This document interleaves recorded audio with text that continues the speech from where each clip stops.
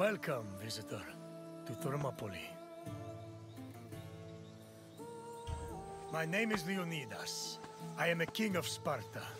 But do not think me some idle aristocrat softened by luxury. When Spartans go to war, I stand alongside them shield to shield. And my spear tastes the same blood as those of my men. Thermopylae stirs many feelings in my heart. Rage at the Persians' arrogance. Regret that I could not do more. But mostly, I feel proud. Proud of my city, and of my men, who fought to protect the very soul of the Spartan people. For those few fateful days, they were my brothers. I miss them all. Thermopylae was where a courageous group of Spartans stood amongst other Greek soldiers and held off the forces of King Xerxes, the Persian. When you're done, find me and we'll speak more.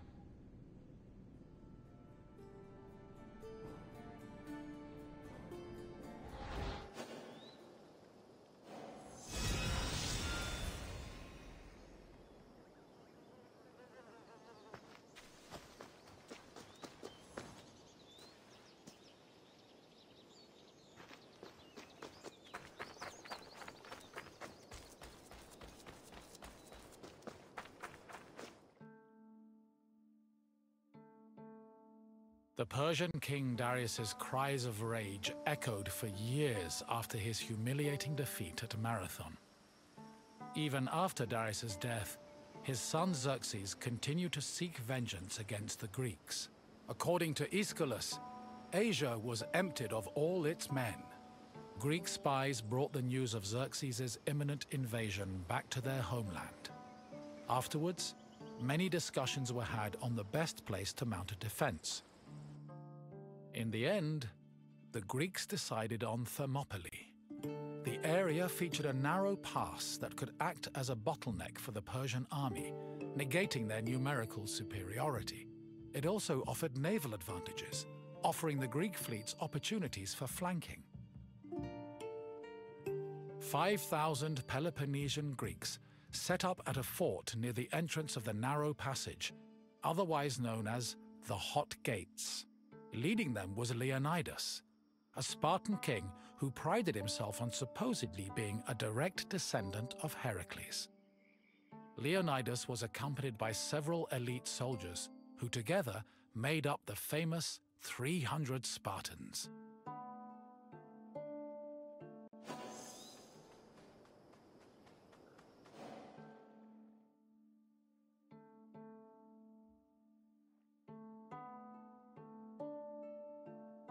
The Persian king Darius's cries of rage, even after Darius, according to Greek spies, in the end, it all finally.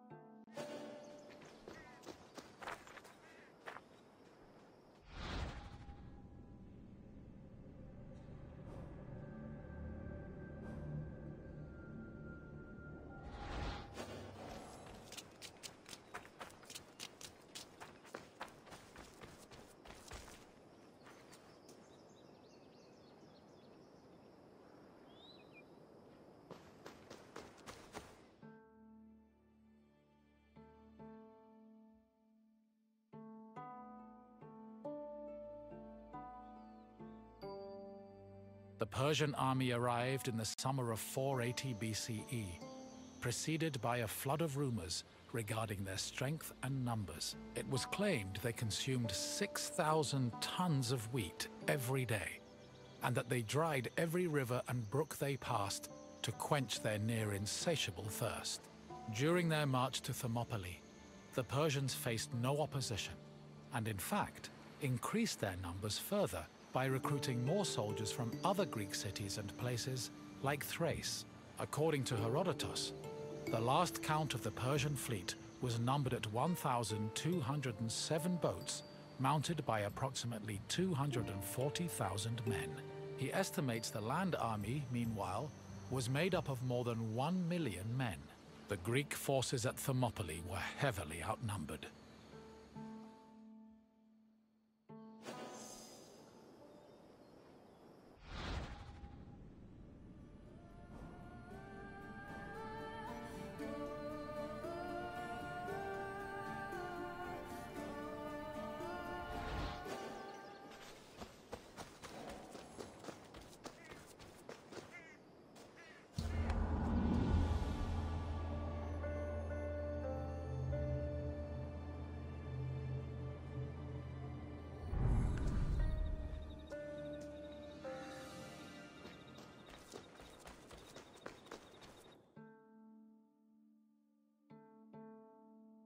Xerxes believed that at the sight of his massive army, the Greeks at Thermopylae would flee in terror.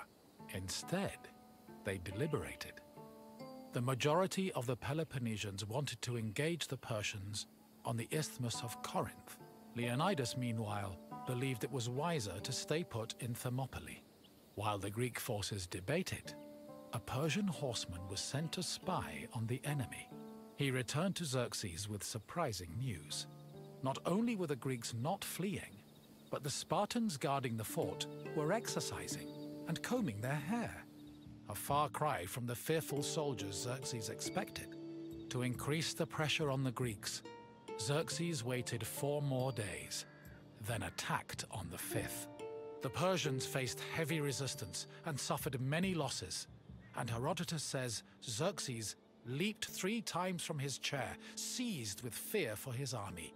The following day proved to be just as difficult for the Persian forces, and the Greeks continued to stand their ground.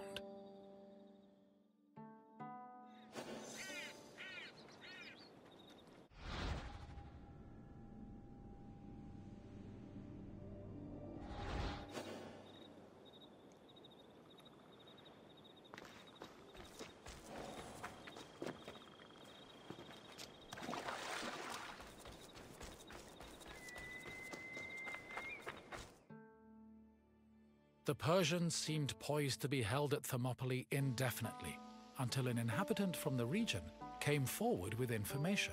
He told the Persians of another route, which could take them around Thermopylae. A Persian contingent was sent to verify the information. While there were Greek soldiers stationed to guard the route, they were forced to flee from the Persians.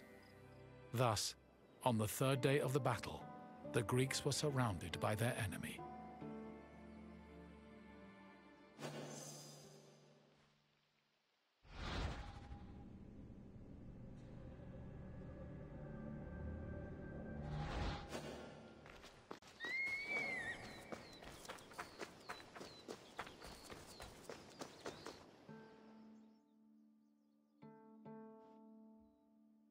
With the Persians both in front of and behind them, the Greek forces at Thermopylae realized they had 2 choices: flee to live another day, or stand and fight till their last breath. Most of the Greeks chose the former option, but some stayed, including Leonidas and his 300 Spartans. For the Spartans, dying a glorious death was one of the highest honors they could achieve. The few members of Leonidas's Spartans who did not participate in the last stand at Thermopylae felt that they had missed an opportunity for honor and either committed suicide or continued living under the mockery and disgust of their fellow citizens. The Spartans' last stand was not only for glory, though. Had they not held off the Persians, the Greeks' retreating forces would probably have been cut down by enemy horsemen.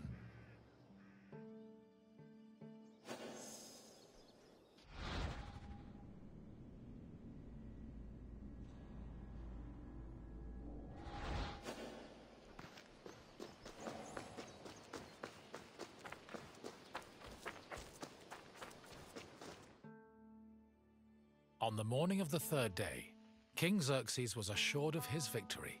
However, that victory did not come easy. King Leonidas himself fell in battle, and a furious fight broke out around his body. The Spartans fought to the last man, and when they had all been slain, Leonidas's body was brought before Xerxes. According to Herodotus, Persians usually honored the most courageous warriors, even if they were enemies. However, Xerxes was so consumed by rage at the Spartans' resistance that instead he cut off Leonidas's head and ordered it impaled on a stake.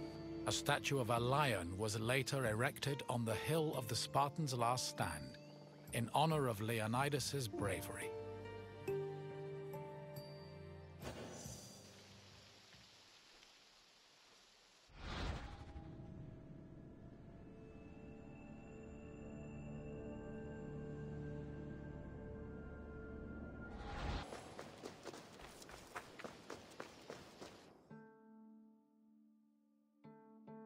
Though they were victorious, the Battle of Thermopylae shook the morale of the Persian army. They had lost thousands of men, while Greek casualties only numbered in the hundreds, and due to the sacrifice of the Spartans, the rest of the Greek army had been able to successfully retreat and regroup. As a result, even as Xerxes set up camp at the foot of Athens' Acropolis, ready to get revenge for his father's humiliating defeat at Marathon, the Persians were more anxious than confident. They were more aware than ever that the Greeks did not fear them and were ready to die defending their land.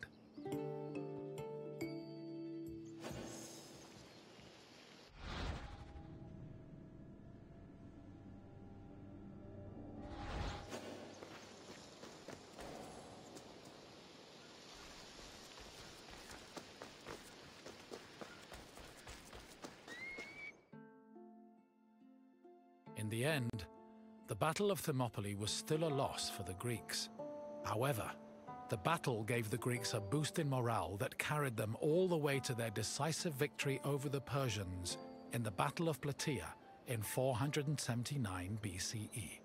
With the war against the Persians finally won, the Greeks were able to honor the sacrifice of Leonidas and his Spartans with memorials and poems, forever solidifying the glory of Sparta's military prowess.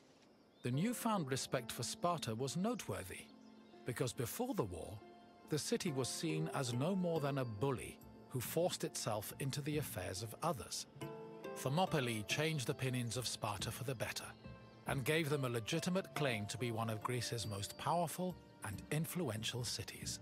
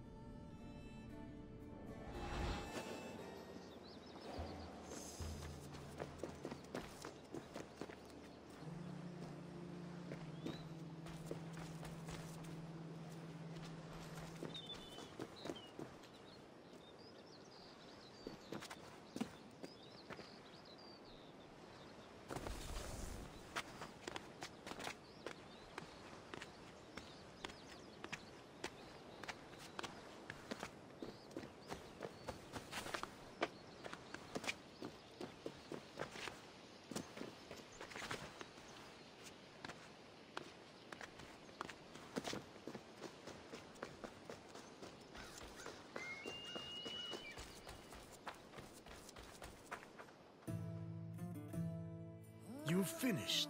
I hope you understand the magnitude of the sacrifices made at Thermopylae.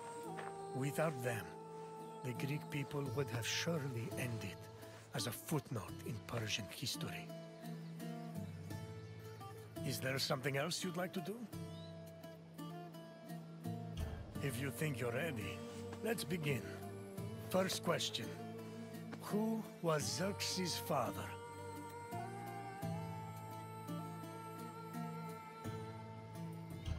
Yes.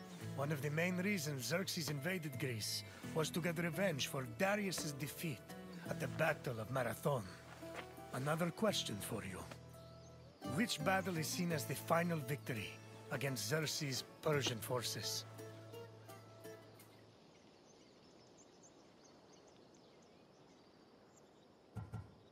Correct. The Battle of Plataea helped put an end to Xerxes' invasion. One last question.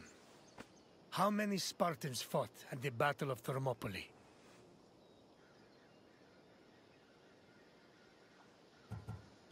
Yes, 300 of us stood against Xerxes' forces.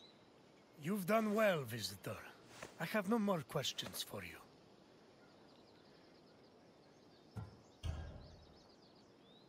Farewell, visitor.